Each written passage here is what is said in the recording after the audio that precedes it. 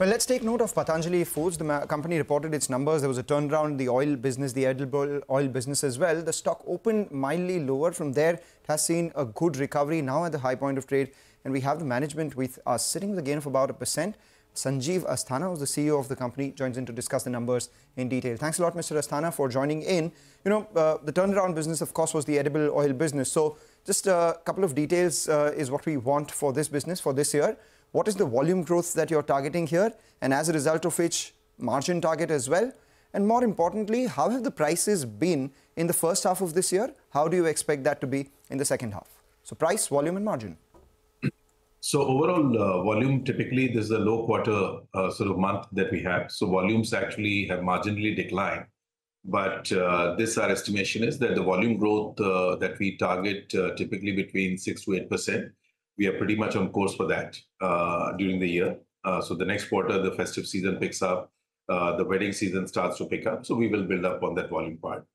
The price-wise, overall, the benefit that we clearly saw that the prices were very stable during the quarter, which has helped us sort of make reasonable margins in the edible oil business, which are more prone to volatility. And my estimation is that our guidance for between 2 and 4% margin in the edible oil business, we should be able to pretty much sort of stay within that range. And we will certainly try and do better than that. So, for example, this quarter we've done better than 4%. But overall, if we can stay at 4 and better, it'll be very good way of running around the business and growing that. Okay, lovely. Great. So we have got color on that. Tell us a little bit about the FMCG business. You had the expenditure because of the ads to IPL. So could you quantify what was the total amount? And next of that spend, which I am assuming is one-off in nature, what can margins look like? So the margins, during the quarter, I mean, they've had a slight sort of tapering off, that we saw in the margin. Primarily, this was on account of very exceptional two events which happened. One was the excessive heat that we had, especially on the Indian specialty food segments like Chyawanprash and ghee and honey, etc. That we expect will stabilize. And the second one was the inventory overhang of the previous quarter when we had a pretty exceptional sort of business that came in, which drove the prices, which allowed the inventory to build up, and there was not a sort of too much of evacuation. So this, we believe, is going to go forward, will stabilize, and our guidance pretty much that 11 to 12% on a blended basis for the overall FMCG segment, which is comprising of biscuits, the Indian ethnic foods, consumer staples, nutraceuticals, and Nutrela, the soya products. I think will be pretty much there.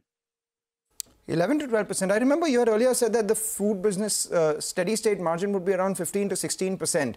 And one would assume that with the home and personal care business coming in, the non-oil margins could be a lot higher. Why just 11 to 12%? Oh, no. So I think I'm just, it's on a blended basis. So there are margins across the board. For example, our Nutrela margins are 16 to 18%. Nutraceutical margins are 25%. Our biscuits margins are about 12%, which are consistently showing remarkable growth.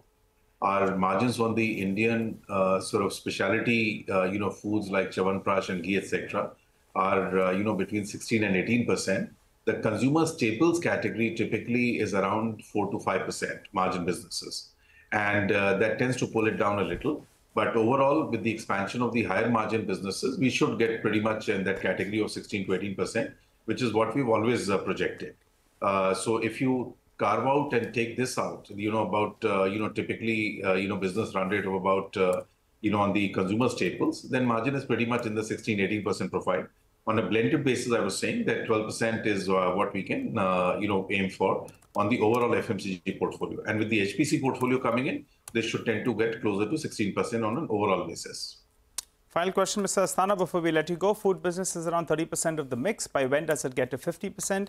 And by when do you complete the acquisition of this HPC business?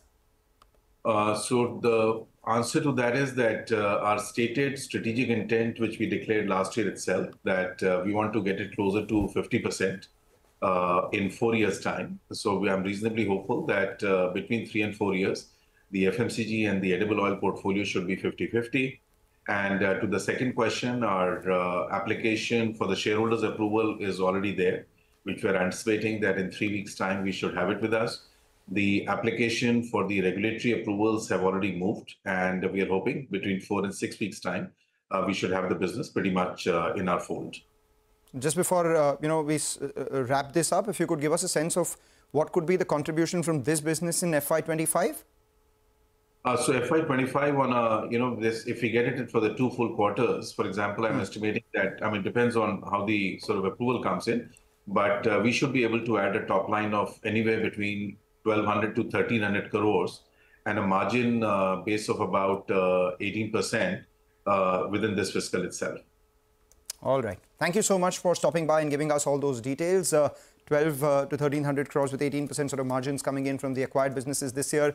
Steady state margins for the consumer business between 11 to 12%, including consumer staples, and around 2 to 4% margins for the edible oil business, with 4% as the base, at least for the next couple of quarters. That's about Patanjali Foods, and we're out of time on this edition of Chartbusters on that note as well. And as we wrap up, let's tell you a quick programming note. At 11:40 a.m. today is a special discussion that we've lined up for you, where we will have gentlemen like Rajesh Baheti, Deepak Shenoy and Jimit Modi joining in on the regulatory red flag that have come by on the sharp surge in F&O volume. The clamour to increase the clampdown on F&O trading has increased. So let's talk about this at 11:40 a.m. on CNBC-TV18.